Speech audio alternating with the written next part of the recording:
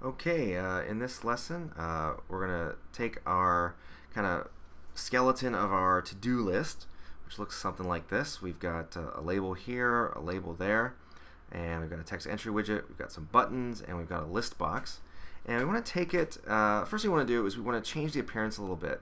So this is what we want it to look like. So we want to get rid of the TK and change that. We want to change the width. You can see how it's a little bit larger. It's a little bit nicer. And so we're going to be changing the title. We're going to be changing the geometry, it's called. So that's a pretty simple thing. So let's do that real quick. And then after that, we're going to talk about how to get our list data into our list box and how to clear the list box. That'll be the first two things that we do here. Okay, so I'm going to move that off to the side and close this for now. Okay, so basically what we got to do is first we want to change the root window background color.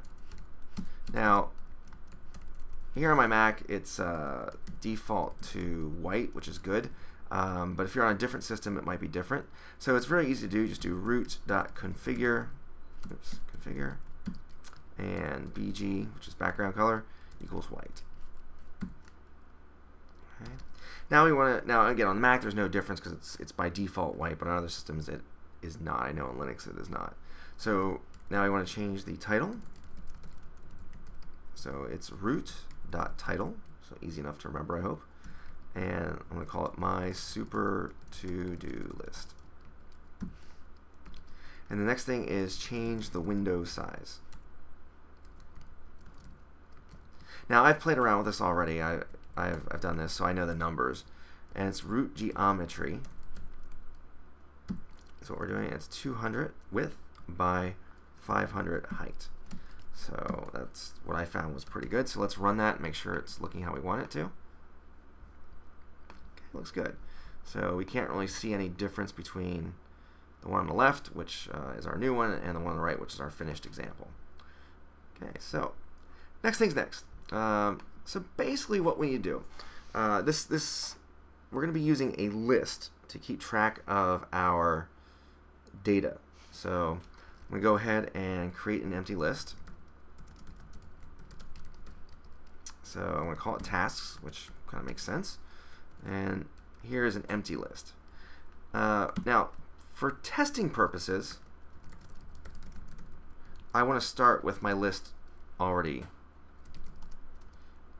Use a default list. So I'm going to say tasks equals. Oops. So I usually do call mom, buy a guitar. These are things I like to do.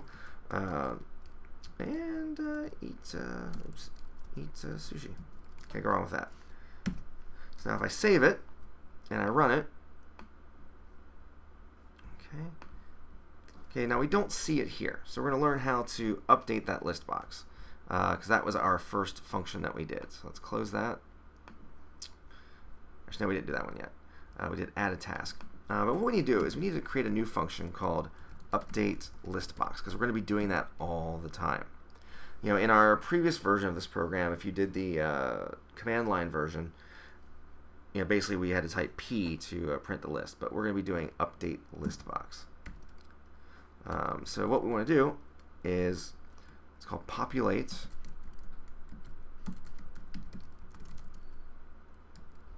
the list box. So what we need to do is we've got a list of tasks. So for task in tasks. Okay, so for each task, task 0, task 1, task 2, we need to list box task, that's the name of it. We're going to use the method called insert, and we want to insert each task at the end. Okay, so when I say at the end, so in this case, this is the end.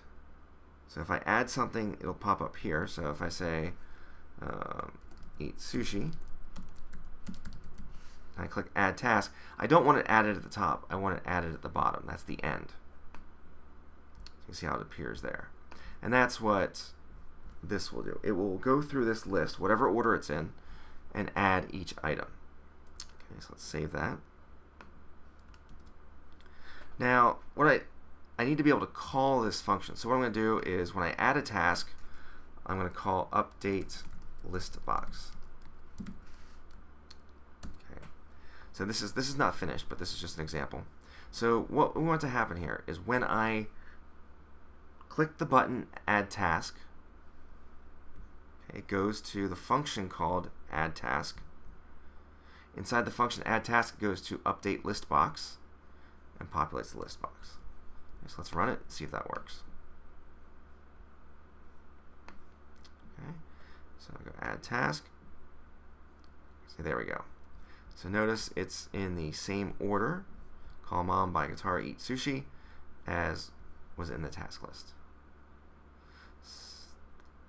Now if I click that again, it keeps adding it over and over again. Okay, so we got to fix that by, before we add everything, we want to clear the list box. So that's fortunately pretty simple. So we're going to create a function called clear list box. Okay. And it's very, very simple. We do list lb underscore task, because that's the name of our list box, delete 0 to the end. So what that will do is it will delete, starting here, number 0, all the way to the end, which was down here, and it'll delete all of them for us. Okay, so that's our example. So let's go back to this one. And then when I update the list box, I need to clear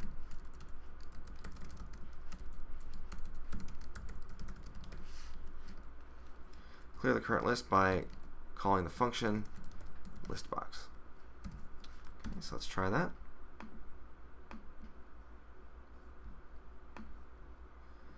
Okay, so I'm going to click Add Task. Okay, it pops up. If I click Add Task again, notice it's not adding it anymore because it's clearing it and then re-adding it. So but so fast your eye doesn't see it. Okay. So I think that's all for this lesson. That's what we wanted to get working. We basically wanted to be able to make our window look just a bit nicer, a little bit wider, change the title. You can play around with the background color if you want, and then make sure that we are able to update our list box. And the reason we did it this way was so that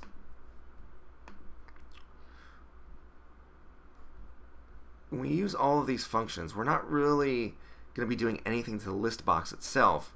We're only going to be working on the tasks list. Okay, and then when we already know how to do that. If you're in my class at least, and you've done the non-GUI version from the command line, you know how to manipulate a list. So it's basically a case of manipulating the list and then updating the list box. We'll talk more about that in detail in next couple lessons.